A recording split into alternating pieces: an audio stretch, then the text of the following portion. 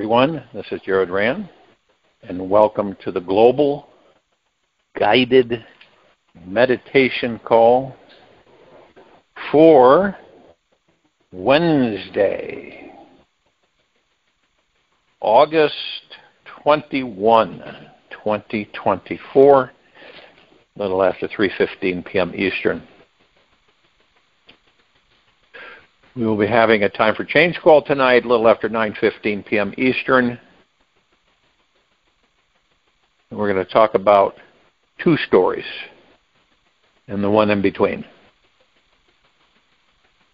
A quote from Ramana Maharishi: "The mind turned inwards is the self turned outwards. It becomes the ego and all the world."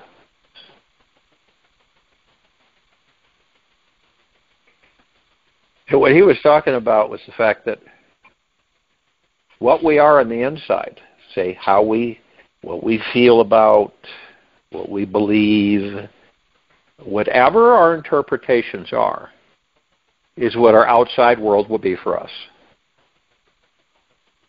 And you can see the different variances. And so how people see their surroundings, their outside world. Now, you could have 300 people, and they all see their outside world totally different than the next one. You see the diversity there? It kind of can become a dilemma for the civilization and the species. Why is that? Well, you've heard me say it thousands of times. It is the influence on these bodies. Okay? It's the influence. It's the ego mind. It is, which is an illusion. The mind created the ego to assist it in the illusion so that eventually we master it. Now, if you have somebody that doesn't even, they have no any comprehension on how to do any of this. So what do? They exist and operate in the external world, the material physical world. That's what they do. They spend their whole lives that way. It's not a negative. And then they leave the body. And then they reincarnate again a few hundred years later or so. And then they come back in and they do another life. And depending on the course of that life, on how things come into being, it depends on how they're able to become aware. And then they comprehend the fact that they're going within to experience the God, the pure consciousness that they are.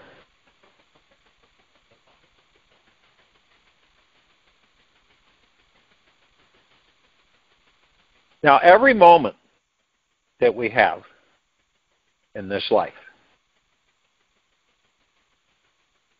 we have the choice to respond to life from a completely new, alive, and freeing space that is born in the now. Or we can react from an older, unconscious, conditioned pattern that stems from a past story. Now, the choice is always ours, and each second, if we and when we respond from a fresh place of freedom or from a past conditioning. The type of story we are talking about is not that enjoyable fantasy fairy tale story that we all enjoy listening to around the campfire. It's that one that we drag around like an old ball and chain attached to a heavily shielded yet wounded heart.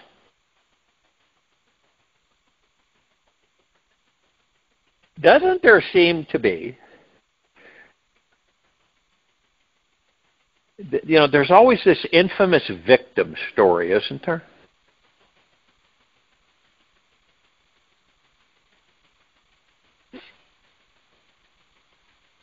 It's one most of us know all too well.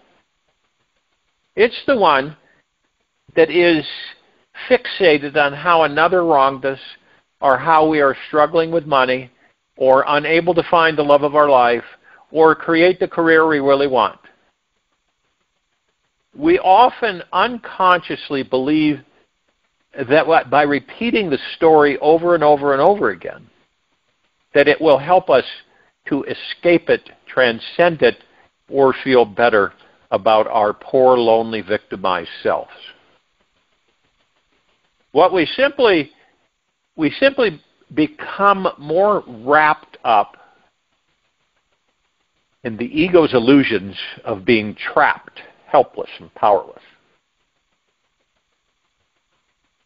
The good news is that we always have the power to transcend our story if and when we can become conscious enough to see who or what is truly creating it.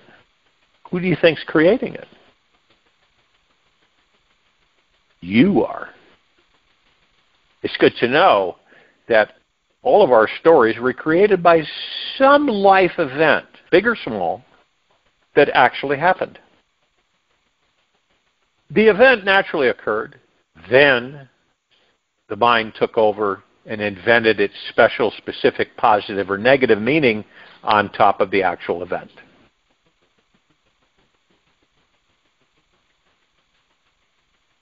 As a suggestion or an invitation, take this entire week to write down and notice all the stories you tend to repeat in your mind and to other people. This is a very powerful, life-changing exercise. Notice if they are positive or negative stories. And who would you be without any of these stories? Now, these stories are they stick because something happened in your life that your mind judged as wrong or absolutely always right, and found some sort of peace within that perception. However, when you hold on to any thought or idea about this life too tightly, you become overly attached and you miss this amazing universe that's happening now. Attachment always leads to some future suffering, and it is always your choice if you want to be free and manifest more of an amazing goodies, or be stuck with the same old small tune. Now, you probably, most likely, just in this lifetime alone, we've all come across this. It's not like we're exempt from it. Keeping a story from your past alive takes a lot of work and will drain all of your energy. It will keep you living in the illusion and never awaken to the divinity within your being. This illusionary mind loves to create stories about stories. Heck, you may be creating a story about this exploration of stories. The reality is that you are not this mind, nor your ego, nor your body, and certainly not an accumulation of all your stories. You're much more than can be expressed in words. You are an infinite soul beyond the ideas of freedom and love. You are, and always will be, so much vaster than any story your ego could invent.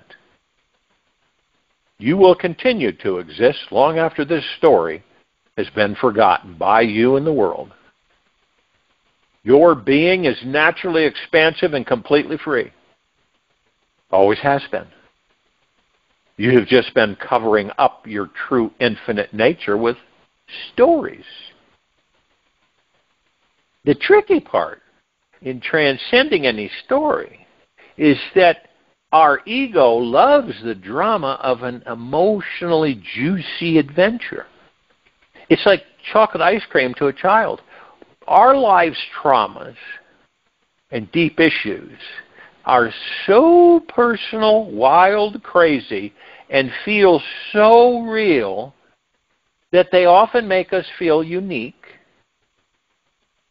and that we are even someone superior or special. Truth is that everyone was birthed uniquely super special. And we all have the same core issues deep inside. These core issues are about being unloved, unwanted, abandoned, and unworthy. What a great recipe to instigate massive transformation in one's lifetime. Now, you may find yourself sticking to these issues because the mind gets busy entertaining the victim's story instead of being fully curious about recognizing your divine infinite nature. These personal issues can make up a major part of who you think you are. So to let go of them, in many ways, can feel like letting go of your entire identity. If and when you drop the story, you would have to do the scariest thing of all. You'd need to totally reinvent yourself. Maybe this isn't such a bad thing. You could choose to only be loved, free, powerful, and without any limitations. Now, is this a challenge you would be willing to take on? Letting go of your story may feel like dying, yet in the end, there is no death without some kind of rebirth. How does one truly transcend their story? Well, just watch it. Do not participate in it. Notice if you are focusing on what you want or don't want. See how present you are to the now moment, or just reprogramming yourself with more illusions from your past. The experience you have will always be created from your personal interpretation and universal perception. If and when you find that you are really stuck pulling energy into how you aren't enough of this or that, putting that energy out to it, and you may simply need some tools to shift your experience.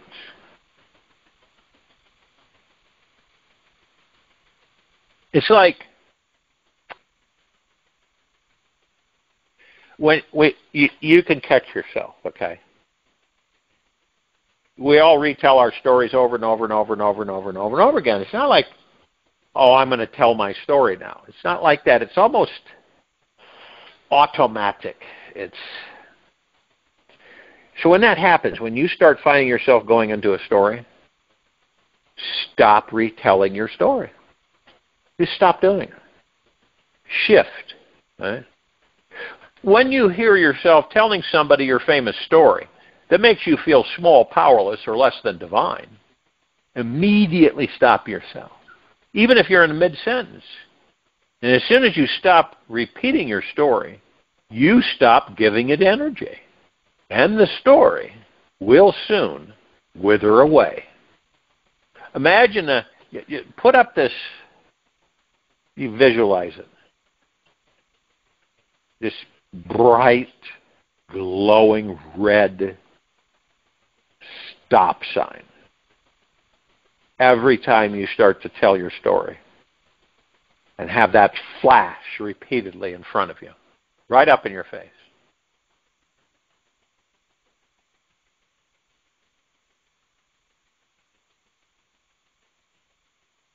Don't move a muscle. Be absolutely still and silent. Investigate deeper inside to discover where this story is coming from and what this part of you actually is yearning to feel, be, do, or have. So we all kind of become archaeologists. We become an archaeologist explorer, and we start digging and digging and digging. Now, if you are socializing while you are storytelling, and you need some space to do the digging, well, you can gently remove yourself from the situation, go somewhere, maybe the bathroom. Investigate the source of this saboteur. It's really worth it. These stories can ruin our life or transform it, if and when we take time to really look at our stories. We will discover what it takes to transcend them completely by simply seeing how your story is an illusion of the past that the ego is stubbornly holding on to. You are instantly free of it. Once you identify it, it's gone.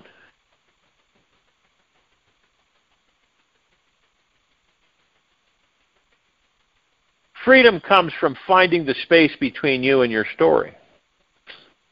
When your story arises and you feel it pulling you in, imagine that you are taking 5 large steps back away from your story, just as if you were stepping back from an angry person, growling dog, or some feisty child who has had too much sugar. Take one small step if you cannot take a large one, and with each step take a deep breath of air and become the observer. Look at your story like you were watching a movie or TV show. Recognize that it's just that and nothing more. Some drama being played over and over and over on your ego's video screen. And now that you are separate from that story, it's easier to see the truth of it and be free from it. Most of us, we don't step away from it. We're in it. And we're so used to being in it that we don't know how to step away from it. You're not ignoring it. You're watching it, see? You're seeing how it operates. What's it doing? You know, this story that I repeat over and over again to myself and others. When you or any of us identify the story that we are most attached to, you know, the one that you repeat most often, each time you start repeating it, simply state one thing that you are grateful for instead. Use the gratitude to master. Refocus your mind on what is working in your life and what you are grateful for right now. There are literally thousands and thousands and thousands of things that you can be grateful for no matter where you are or who you are. You can be grateful that the sun rose this morning to heat our planet, that you have clean drinking water, or that you are breathing with life in this moment instead of dying. The list goes on and on and on. Just look around at this world. Notice the beauty, the detail, the exquisite abundance. The more time we spend in gratitude, the faster our ego stories will die and become distant memories.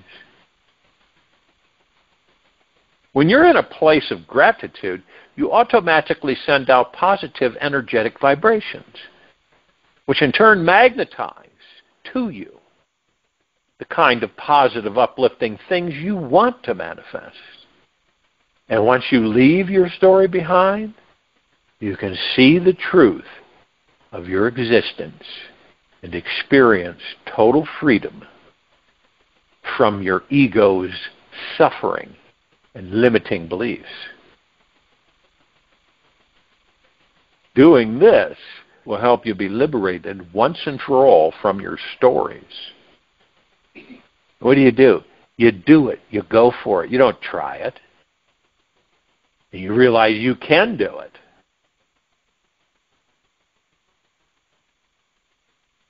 What do you believe? The main focus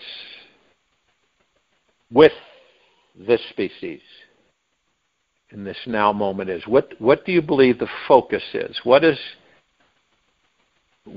do people focus on?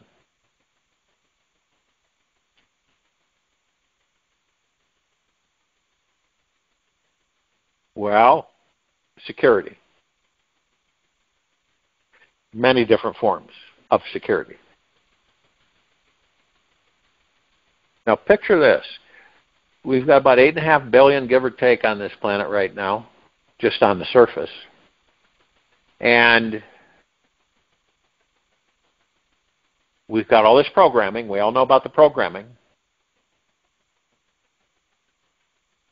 So people are constantly worried about security. Feeling secure. Being secure. Isn't it ironic? Somebody that professes over and over and over again that they want to feel secure, right? Nothing wrong with that. They just don't know who and what they are. Then they'd be secure forever if they did, when they do. Where does the focus go? Well, in this country, we all know where? Money. Money is attached to security. So if people feel, well, I have all this money, I will be secure. Question is, will you really be secure?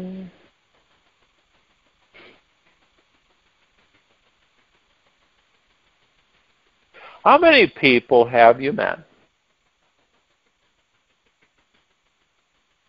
that, and it doesn't have to be direct or friendship or anything, but that you've interacted with or met, that from your perspective are well off, okay? And you notice that they seem to be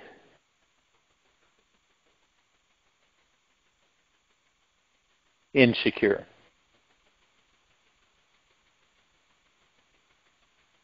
That they don't feel at ease or at peace. You can pick up those frequencies, you know. Don't poo-poo them. A lot of people poo-poo them. You can sense those frequencies.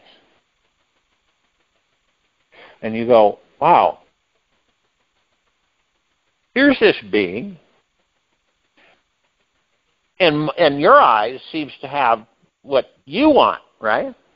Got this and that, and all this money. But they seem to be, you know what I mean, kind of scared. It's not heavy on the surface. It's kind of deep down, but they seem to be scared, fearful. Where are they living? Where are they existing with themselves? Ego mind. Hard-minded, you really don't have a care in the world. You're at peace. And you're not wanting because you know anything that you desire is yours already.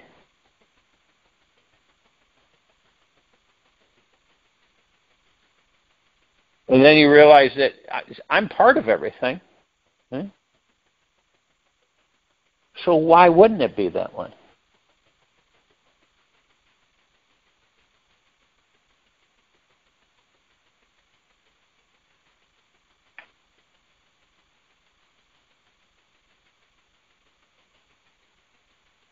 a great quote by Mary Manon Morrissey. What we believe to be true moves through the lens of our mind as living energy and becomes the reality of our lives. If we believe ourselves to be limited, we get to be right about that.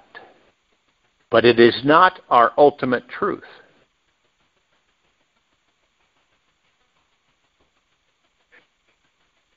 We are educated on this planet to chase our tails. I don't care if you've got 20 PhDs, aced them all, theses and all.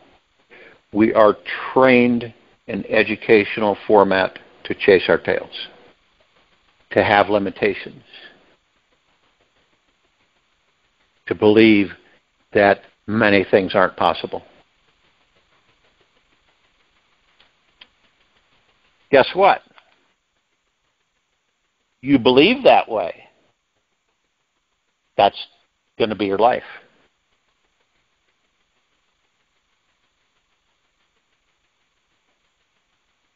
Every one of us on this planet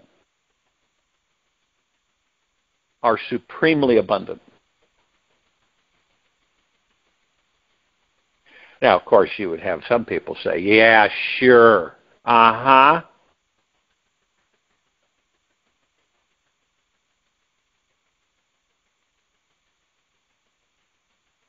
We put up walls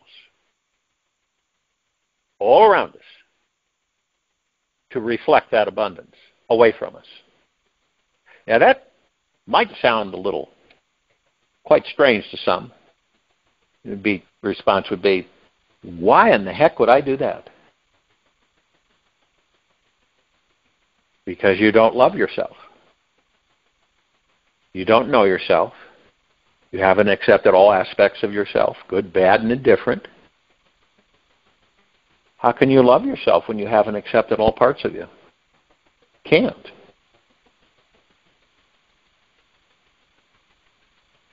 So, because we're so immersed with the ego mind, what do? We build walls. And these walls block us from our true natural state of being, abundance. It's the only reason why those of us on this planet suffer. It's the only reason.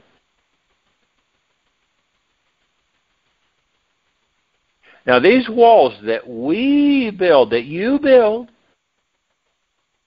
are shields protecting your heart from getting hurt, conned, deceived, or abandoned again.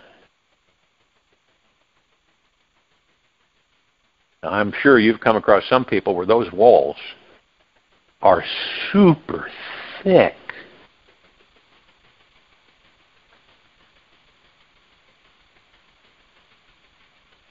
Remove any shielding around your heart and imagine tossing it into a great roaring bonfire.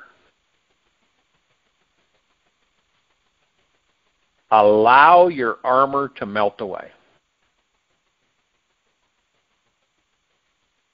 Now, the shielding may feel like it's still there or coming back. Simply invite the fire inside of you to consume your heart and any walls it has. Breathe deeply and physically open your arms wide, inviting this fiery purification to remove all defenses from your life.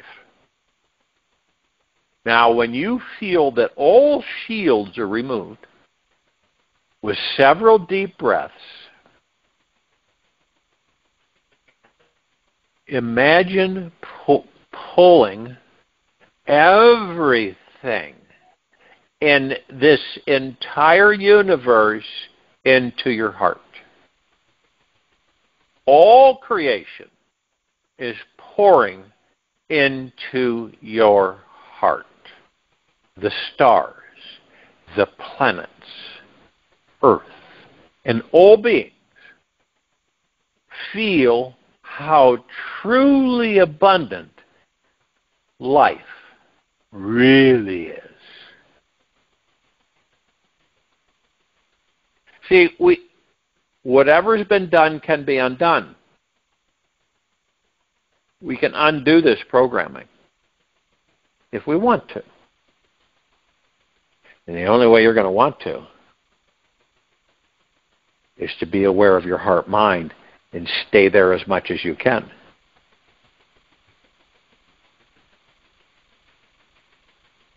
You've heard me say this over and over again. We all deserve the best of everything. It's the programming that gets in the way. People say they don't deserve this, they don't deserve that. They're not special, they're not powerful. They're weak. So what happens when you lower your field of vibration to that? Well, you're going to get that. You proclaim you're an abundant being, really, truly deep within. One of the best ways to remain in the flow of abundance is to practice knowing that you, all of us,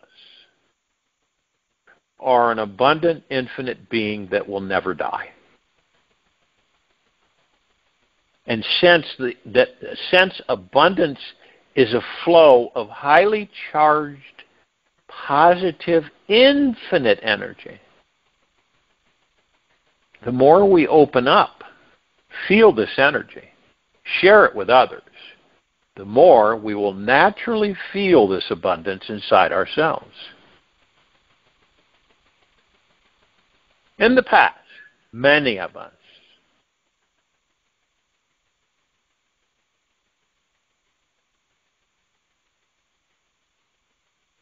were conditioned into scarcity thinking.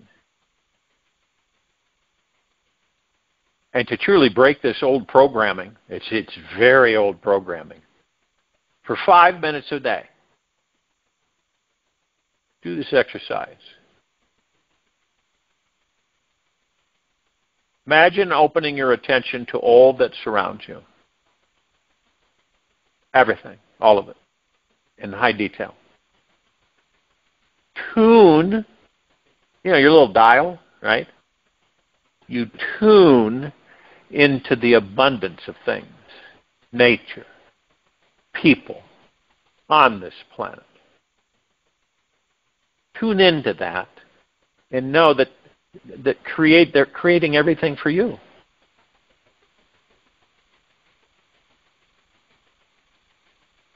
They're giving you food, water, and all the pleasures that come with living in society.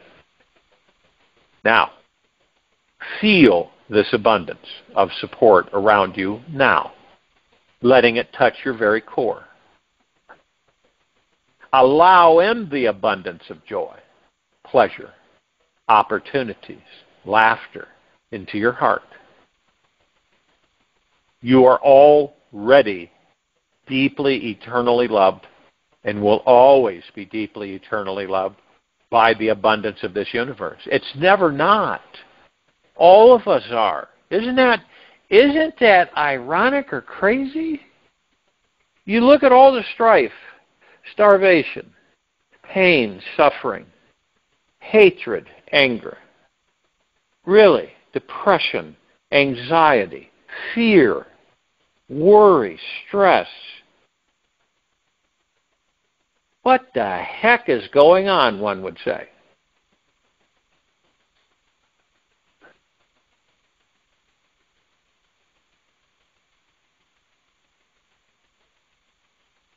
When you feel this abundance of support around you, right in this now, letting it touch your very core, letting and allowing in the abundance of joy, pleasure, opportunities, and laughter into your heart, you are already deeply, eternally loved and will always be deeply, eternally loved by the abundance of this universe. Consciously open the door now. and proclaim the truth to this universe by stating, I am a truly abundant being. Shout this message out over and over, internally and externally, until you feel that it has penetrated deeply enough into your soul. No matter how you write it, sing it, speak it, see it, feel it, it is the now. This is the only place that we will find true peace. The only place that we will find true abundance.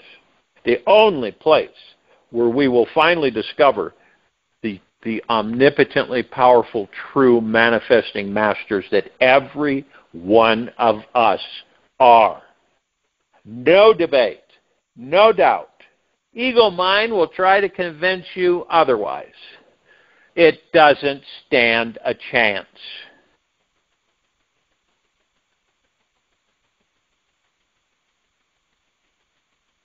Remember, we are moving into a higher frequency by choice. By choice. Not some flash that's going to do it all for us.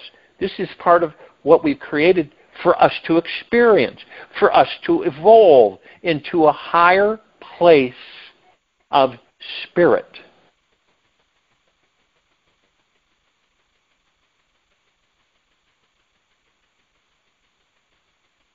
Any of us can instantly, I mean, on the turn of a dime, become a channel for the highest vibration in this universe, love, by gifting your time spontaneously to someone who needs it. We are here to serve. Obviously, we serve ourselves so that we can serve others. We're all one.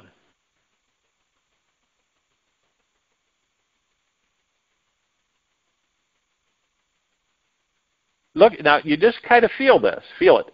Feel it. Give a hug to someone lacking love. Well, how many people are going to do that? Don't know, do we? Share new inspirational ideas with others. Email someone this inspiring information.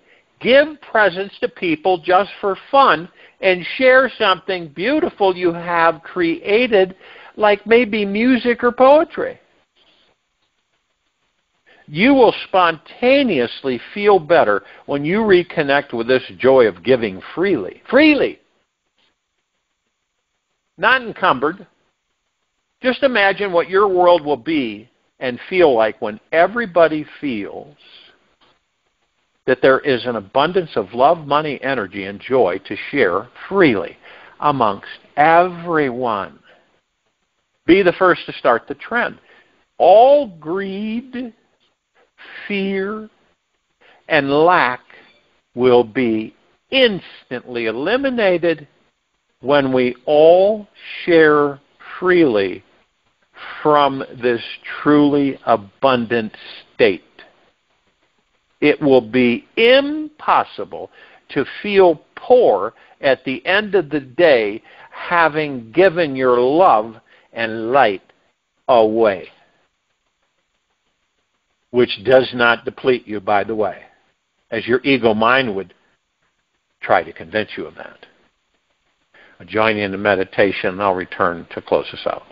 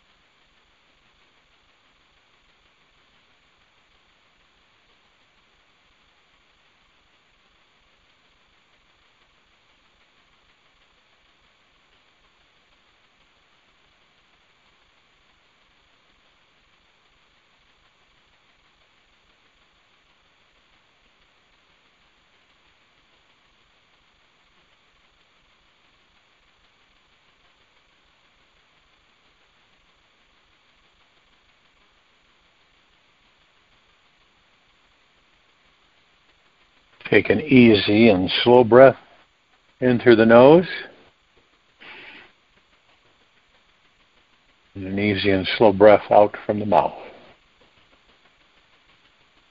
Remain still, relaxed into the body. Focus on your breath rising and falling. We are always on the right track. When you believe that you are worthy of having something big, the credibility of that belief will tend to fluctuate. Just like riding a roller coaster. In the morning, you were going up. In the afternoon, you're sailing straight down. So do not get too attached to where you think you should be on the track.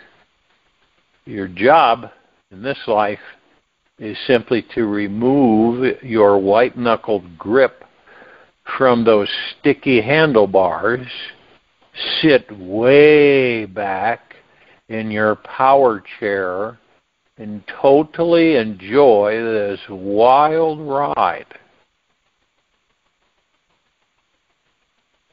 Life is supposed to be this way. Take this with you for the rest of the day, into the evening and night, the following morning. We'll return here tonight, Wednesday, August 21st, 2024, a little after 9:15 p.m. Eastern, to continue our Time for Change call. And Thursday, August 22, 2024, a little after 3:15 p.m. Eastern, to continue our global guided meditation call. Be gentle, kind, generous, and humble with yourself at all times. Be in the highest of the highest high, deepest of the deepest deepest, purest of the purest purest, eternal gratitude at all times. No matter what's going on within you, nor outside of you. Open your heart. Allow the magic to flow in.